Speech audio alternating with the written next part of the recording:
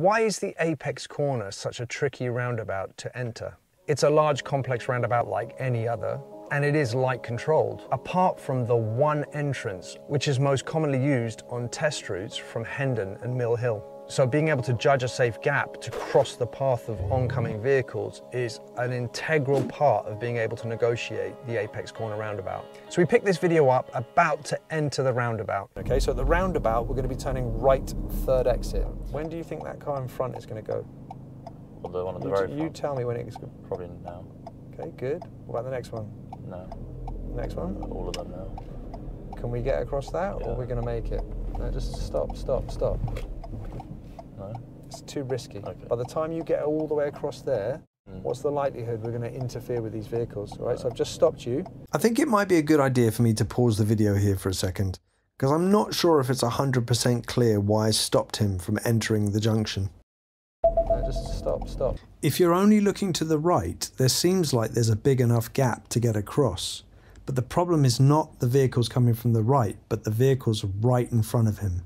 The van is blocking his view, and the vehicles just in front of the van, if they pause, that traffic coming from the right would be on top of him in seconds. Stop.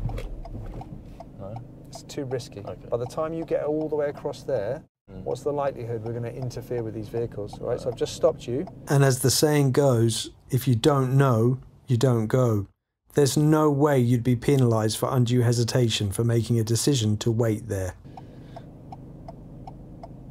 Because that was a little bit dangerous. Okay, so we're looking here. No one will ever know why they chose not to put a set of traffic lights for this particular entrance to the apex corner. When it's busy, you generally only get a very small window between traffic light changes. As you can see here, the trick is stay calm, keep reading the positioning and the speed of the vehicles that are coming around the roundabout. Keep an eye on the traffic lights in the roundabout to assess the space, be patient and wait for your gap. Now prepare your clutch slightly so you're ready. What about after this guy? Is that an opportunity? Yeah. And we take it. And the important thing is, don't panic, don't rush. What does it say written on the ground? Okay, which exit's that? The third. First. That's the first. From here. So this is what you should be doing. Right, You should be counting it off. Yes. Okay, so we count that off first. Oh, you meant for the exit. Doesn't matter. First. And then this one, second, and now we don't want to try and change lanes. As an extra tip, this is a very common place where people make mistakes. Quite often people cross this line. You then find yourself in the right-hand lane, making it virtually impossible to exit the roundabout at the third exit. If you make this mistake, don't worry, just go round the roundabout again. Stay in your lane if you can. What does it say written on the road? A1S. Still green? The exit of this roundabout can also be a little bit tricky. The lane markings temporarily disappear. Yeah. Which mirrors? Centre mirror, left mirror indicate left. When exiting the roundabout from the middle lane, it's important to hold your position. You could have vehicles coming up on your left-hand side. It's for this reason that the exit of this roundabout is like a funnel.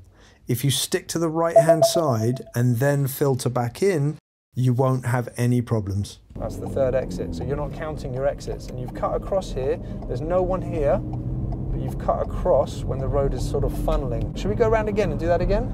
Yeah. Wait, don't go anywhere just yet. I've got one more tip that's gonna help you out. If you're getting value out of this video, hit the like button because it really does boost the channel. Hitting the subscribe button too would also be roundabout-tastic.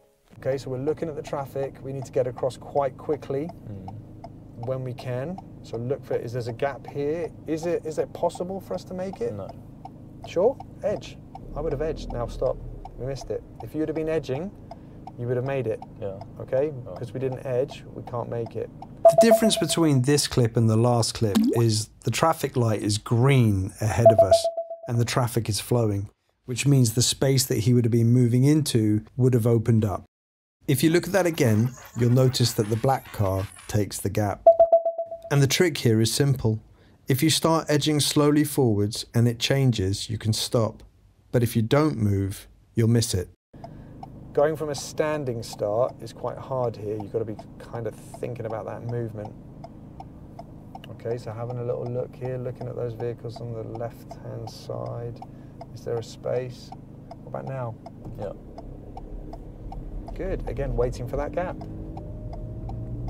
Now, if you're looking for a tutorial video on the apex corner, then I'll put a link up here and you can go and follow that. I hope you found this video useful. If you have, hit the like button, subscribe for more content, and see you in the next one.